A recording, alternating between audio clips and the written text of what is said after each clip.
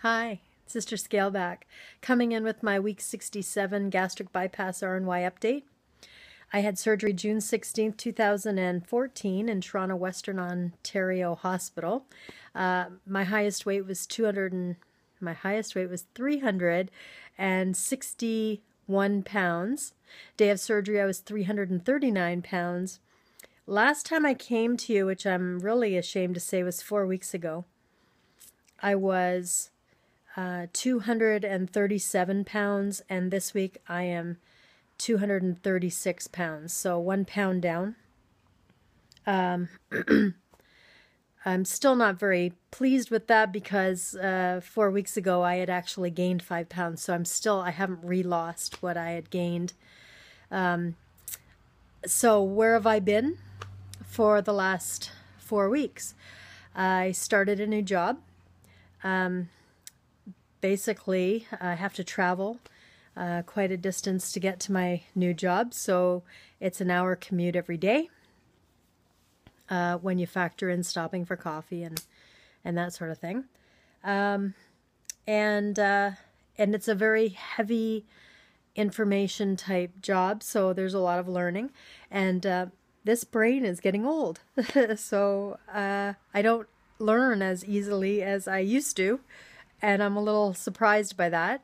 The bifocals don't work as well as... This is the first bifocals I've ever owned, so it takes a little bit of getting used to when you're sitting at a computer and you actually want to read something. You have to sort of tip your head up. Or, as I think I might have to do, is get some reading glasses. Not even 50 yet, and feeling a little old. I'm in training with some 20-year-olds who are faster and more, I don't know, able to retain information than I can. But on the other hand, I have a lot more experience, and so my customer service and my ability to talk to people is very spot on when it comes to the sort of work that I'm going to be doing. I'm working in a call center. And that's about all I'll say about that because I'm not allowed to go into detail. But anyway, it's been a mind-boggling informational month, and it probably will be another few weeks before I'll get used to things well enough to relax. I guess I'm really hard on myself. I'm a bit of a perfectionist, and I always try to do the best that I can do, and by that I mean know it all and know it now, instead of just relaxing and knowing that I can look it up somewhere. I try to retain it all. I also have a very ill mother right now, so I won't say very ill. That's the wrong way to put it. She has balance problems to the point where she staggers and bangs into walls and door jams and that sort of thing as she walks. They're looking at inner ear, but of course it's been getting progressively worse over the last 5 years, so it's more than likely neurological. And so she has to see specialists. But it's been a whirlwind of taking her to ERs, trying to figure out what's going on, CAT scans, and she's also quitting smoking, so she's doing the vape, which is nice. My mom has COPD, and she was quite the smoker for 50 years. And finally, she's now quit. She hasn't had a cigarette in 3 weeks, so I'm very happy and proud of her for that, because she had quite the scare with a hospital event that I think gave her a wake-up call, and sometimes that's what happens. Even with me, when I was obese, morbidly obese, I had wake-up calls dealt to me where I was going to the hospital with chest pain, thinking I was having heart attacks. And I mean, ultimately, the type 2 diabetes, the chest pains, the knee pain, all of those things eventually wake you up to the fact that you have to do something drastic to change your situation. And so I'm glad that that happened in order to help her change. And it just seems like when things happen, they happen all at once. So new job, a mom who is coping with this new lifestyle and new health issues. My husband, Jerry, if you saw my last video, you know he got a surgery date. So he'll be having surgery October 22nd. And we're very excited about that. He's very excited about that. Again, it's happening all at the same time. So I'll be working a new job. I won't necessarily be able to take time off to be there, although I will be there day of surgery. I have that off naturally, thank goodness. But, you know, it comes in threes, I guess. I don't know. I don't know what it is, but all summer long, nothing happened. You know, it was like the most uneventful summer. And I was free to travel and go see people and do things.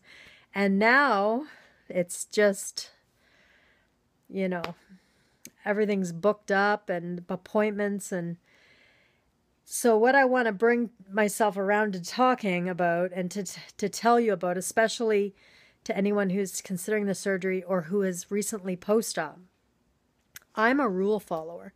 And I always stick to the rules. I like rules. I'm a black and white girl, meaning I either see things as a yes or a no, or, you know, I have very few maybes in my life. I'm a very decisive, controlled individual. But I have a breaking point.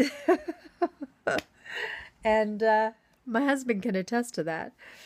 And so with a multitude of issues cropping up over the past month or two, I have resorted to indulging in things that comfort. And those things are always, usually, food related. So, for example, today on my drive home from work, I hit the McDonald's and I had a double cheeseburger and fries. And I haven't done that in a long time. Months, right, Jerry, I think? He's right there. Hi, Jerry. Hi. But I did it, and I didn't feel bad about it. And I didn't even try to tell myself no. I said, no, I deserve it. I'm going to have it. That is a very dangerous thought process. It's what got us big in the first place. And, you know, well, this once won't hurt. And so that's why I believe in the rules, and I'm very strict with myself, and I'm strict with others in whatever it is that they're trying to do. I try to, you know, encourage them to stick to the rules. And here I am finding myself stressed out, worried about my mother, worried about my new job, struggling to feel young, feel capable, struggling with that confidence that weight loss is supposed to bring. I actually find it a little bit different. I felt very confident, big, and as I'm losing the weight, I'm feeling a little less confident, and I'm not sure why that is.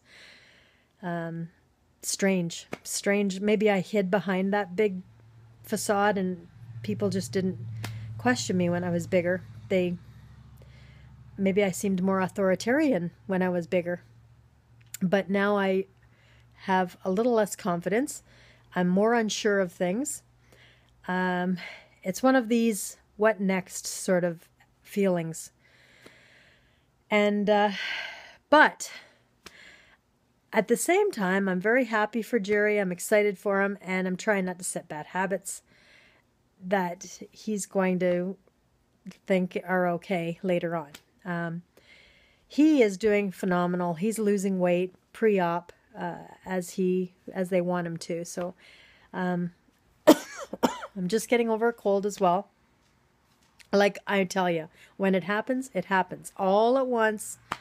I don't know why it is. You ever watch Jim Carrey in that movie, The Truman Show? I swear, somebody's got a camera and they're getting their kicks laughing about it because it just happens all at once.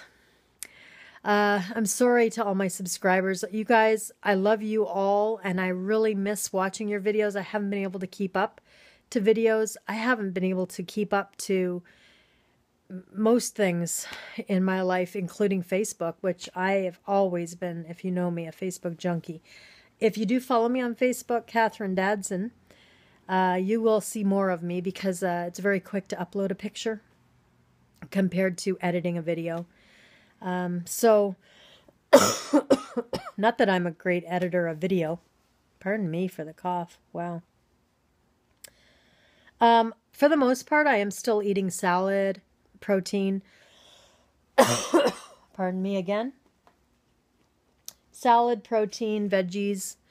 But I have, in stressful times, resorted to a bagel with cream cheese. Or a breakfast in the morning with toast. And I know carbs aren't the enemy. They're not the end of the world, okay? So even if you're new or pre-op, don't think that you have to completely go without bread. In the beginning, yes, you do. But eventually you'll be able to eat that again. And if you find comfort from bread, danger, danger. Because that was my downfall, and I find myself in stressful situations going back to it. So I just want to put that warning out there. I want everyone to realize that, I'm a year and 3 months post-op now, and I can pretty much eat anything I want to. It's a matter of being strict with myself and caring enough about me at the moment to not allow other situations to derail my efforts. And the only one who's allowing it is me. So be aware of that, and stay strong and stay true to the reason why you did it in the first place. So in total, I think I'm down 125 pounds. I'm striving to get to Wonderland, and I know sooner or later I will get there. I just have to find a way to recommit myself to taking care of me. I love y'all. Thanks so much for watching, and I will try, I can't promise, but I will try to do another update within the next couple of weeks, week or two. My mom is going back home, in the next few weeks, so we'll see how it goes after that. And if I don't see or talk to you before then, have a wonderful Thanksgiving if you're in Canada. Our Thanksgiving is October 12th. And hopefully I see you before the American Thanksgiving. So talk to y'all later, guys. Bye.